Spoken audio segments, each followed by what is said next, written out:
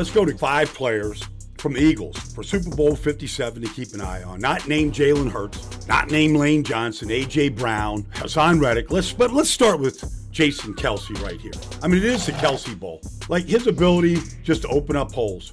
All right, he can run like nobody else's business, and usually at the end of the play, he's there to greet whoever had the ball. I mean, Jason Kelce is just the best center in football. But you watch this touchdown run to the right by Boston Scott. Watch what he does to Nick Bosa.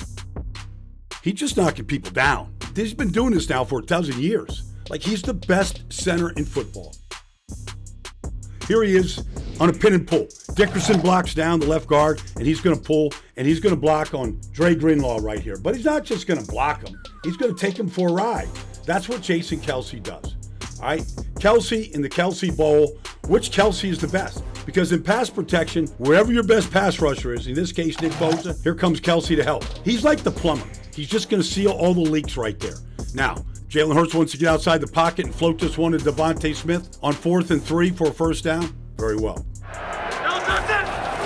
They need 3. Hurts runs out of the pocket, looking, throwing deep. Devontae Smith, one-hander. It's the end. He's got it. First and goal, Philadelphia. The Philadelphia offensive line, widely regarded as the best unit in the league. 4th down conversion. The offensive line does the rest. Let's go to maybe their best running back. Might be Kenneth Gainwell out of the backfield. What I like right here in this play is look at how quickly he looks back for the ball right here. Like, he's got more plays, more yards, and more touches in the postseason than any other Eagles running back. He can make something out of nothing like he does right here. Like, this is an inside zone, and he doesn't really feel anything there, but he does press the hole. Now, right here, he's got the quicks to get outside the pocket right here and make something happen for 12 yards. He's got 29 touches for 195 yards in the postseason. The best of any running back or best of any back for the Eagles in the postseason. Now, you watch him right here, and on this play, this check down, like, you look at both Dre Greenlaw and Fred Warner. I mean, they might be the best inside tandem of linebackers in the league. But watch what Gainwell can do right here. Catches it, he's going to make Dre Greenlaw miss and Fred Warner both miss. Like, he's their short yardage back, he's their red zone back, he's their goal line back. Like, right now, Kenneth Gainwell is becoming the feature back, even though he doesn't start for the Philadelphia Eagles. Hurts over the middle. Gainwell makes the catch. Makes a great move. And another, and dives down near the 45. Good move by Gainwell to get around Greenlaw to pick up 9. Now, let's go one more here for the offense. Let's just look at Jordan Mailata, the left tackle. Not many people can do what Jordan Mailata can do. He's going to take Samson Ebukam right here and put him into the end zone and then just sit on him. Like, move him 5 yards and then just sit on him. Right now, Jordan Mailata, you watch what happens right here on this play. Nick Bosa is going to go inside. He's just going to throw him inside. A non-factor on the play is Jalen Hurts takes it for 12 yards. And then they'll go unbalanced. Here he is over next to Lane Johnson on the right side. And this is a play supposed to be a screen away to the tight end, Dallas Goedert, except they kind of snuffed the play out.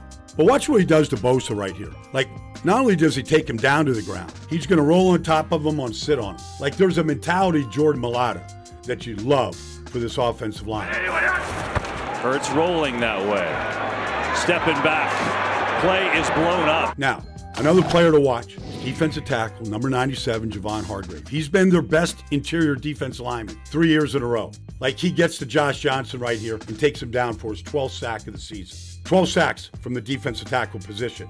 Now, he draws double teams all the time like he does right here. But he's active, though. Here he almost intercepts that ball on Sunday against the 49ers and felt like maybe a little more stick him on the gloves would have had himself an interception.